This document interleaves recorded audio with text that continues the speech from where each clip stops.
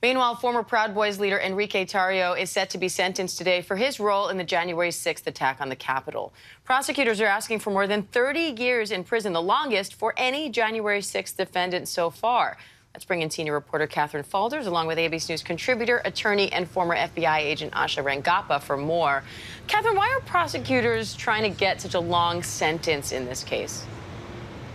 Right, this is the highest sentence that they have suggested so far of 33 years, so it can possibly ultimately be the longest sentence. So far, the longest sentence here is for the Oath Keepers leader, which is 18 years long, so we'll have to see ultimately what the judge does here. But what the government says in their sentencing memo is they essentially say this far-right group, quote, intentionally position themselves at the vanguard of political violence in this country. They say that it was the conspiracy led by Tarrio, the group's leader, even though he wasn't physically at the Capitol on January 6th, that led to the majority of the violence at the Capitol. So we'll have to see ultimately what happens during the sentencing this afternoon, but it is the longest sentence that prosecutors have suggested so far, so could likely end up being the longest sentence handed down by a judge. Asha, what kind of factors is the judge considering when looking at a sentence like this? Well, the judge is going to be looking at a number of factors, the history of the defendant, the role they played. Tarrio was a leader in this. And there's a very important component that the judge will be considering, which is a terrorism sentencing enhancement. And this is whether the defendant's conduct was attempting to influence the government using coercion or intimidation. And what's notable is that the government has been asking for this enhancement in the context of these Proud Boys sentencing hearings. And it's a unique context because this isn't a situation where buildings blew up or, international terrorism where it's normally been used.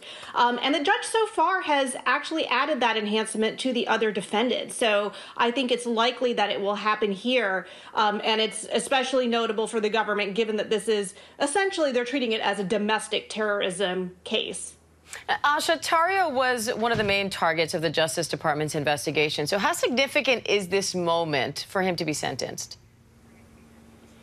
This entire prosecution, along with the Oath Keepers, I think is a huge win for the Department of Justice. We need to remember that seditious conspiracy is the closest crime we pretty much have to treason. It's an incredibly serious crime, and it's therefore rarely prosecuted by the Justice Department because it's a political crime. You don't want to, charge everyone under the sun. So they've been very selective, and in the past they haven't been successful with these. They tried this on a white nationalist group in the 80s, and the defendants were acquitted. A judge in 2010 threw it out against a Christian nationalist group the Justice Department tried to prosecute. So the fact that they have won convictions on seditious conspiracy, that they're getting pretty high sentences, even though it's not what they're asking for, I think sends a huge signal about the importance of vindicating the harm that was caused on January 6th, and that they will pursue it to the fullest extent of the law. Catherine, meanwhile, the contempt trial for former Trump advisor Peter Navarro is getting underway today. He's accused of defying a subpoena from the House January 6th committee. So what can we expect there? Right, it's getting underway, and I think what we could expect today is just jury selection. So Peter Navarro is here. We saw him come into court earlier today. This is the jury selection phase. So again, to remind our viewers, since this has been quite some time ago, the January 6th committee on Capitol Hill obviously subpoenaed Peter Navarro for documents and testimony, and he didn't comply at all, which led the Justice Department to charge him on 2 counts of contempt of Congress, of defying that subpoena. So this trial is getting underway. Jury selection today. We could hear opening arguments likely later this week. All right, Catherine Faulders, Asha Rangappa, thank you both.